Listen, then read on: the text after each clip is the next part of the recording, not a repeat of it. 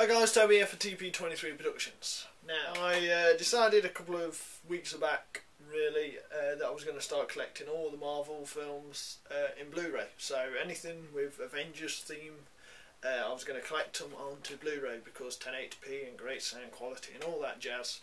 One of my latest Marvel collections is Thor.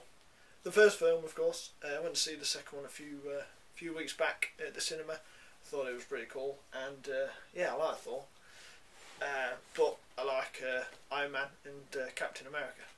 So at the very start of the story, it gives you the backstory of Asgard and who they are, and it also gives you the backstory of why they are not friends with the Frost Giants. Now, Frost Giants, I'm sure you could probably gather, they're cold and they're big.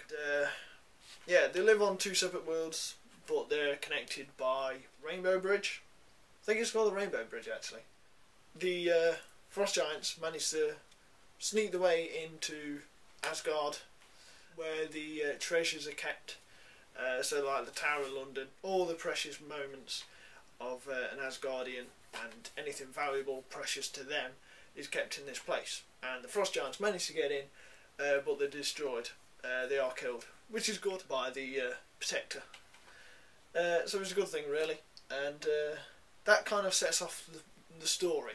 But it tells you once the Frost Giants are destroyed, and it explains why they're banished. Because Thor's dad, played by Anthony Hopkins, has an agreement with the Frost Giants leader, and obviously there's a bond that's broken between them pair. And so Thor decides to take it upon himself because they broke in, they got so far, and he was a bit pissed, really. So he goes over to the Frost Giants world, and he decides to teach him a lesson, because he kind of acts like a spoiled brat in this film, for the beginning anyway. And yeah, he goes over and teaches him a lesson. Of course, his dad isn't too pleased because he disobeyed a direct order. So Anthony Hopkins, Thor's dad, banishes him to Earth, and that's where he meets Jane Foster, who is played by Natalie Portman. We've got Kat Denning as well. She's in it. She's the funny Earthling almost. So Thor's from another world, and she's the one who cracks jokes about him. But really, I thought it was a pretty enjoyable film. I've seen this a few times before, and I wasn't really a fan of it until after the Avengers, and after I played the Lego Marvels game, and that's when I became a fan of Christopher Hemsworth. He plays a really good Thor, bit of a spoiled brat, but a pretty cool spoiled brat, who's an Asgardian, which is a god. They live for many years, and he's got some cool powers. He is the god of thunder. I mean, who doesn't want to be the god of thunder? He's got his own little hammer. I can't even pronounce what it's called. It's Kat Denning anyway in the film. Kat Denning calls it meow meow, and that's kind of what it sounds like. So yeah, he's got his own hammer called Meow Meow. He throws it, he can conduct lightning with it, he can throw lightning bolts with it, he can fly with it.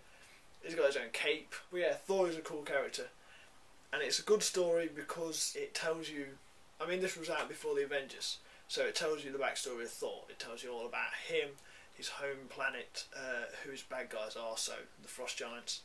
And then it builds up, obviously, because it's got its own cutscene at the end. Obviously all the Marvel films tie into one another, but the cut story at the end also builds up to the Avengers. So yeah, really, I mean, if you're a fan of the Avengers, if you like Iron Man, really, you can't be a fan of the Avengers without watching this.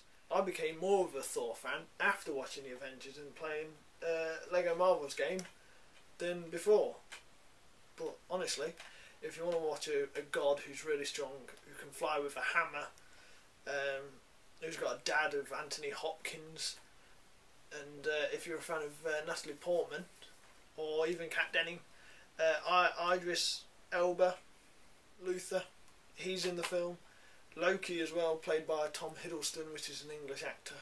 He plays an awesome bad guy. I've never seen him in any film before, but then I see him in this as Loki, and he kicks ass, really. And it's great to see an English actor in a Hollywood blockbuster. But yeah, if you like Thor and Avengers and you've never seen this, then you gotta definitely pick it up. Or even if you're a Christopher Hemsworth fan, if you think Christopher Hemsworth was pretty cool, pick it up for him really. But yeah, Thor Blu-ray collection of Marvel DVDs, love it. Great film. If you're a fan of the Avengers, then get it. But yeah, thank you for watching my review of Thor. Hope you enjoyed it. Recommended if you're an Avengers fan. Also guys, don't forget Toby WTD.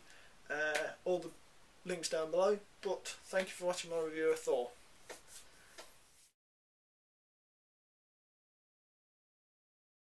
And Rainbow Path, Rainbow Bridge. It's a bridge, it's a path. It looks like a rainbow.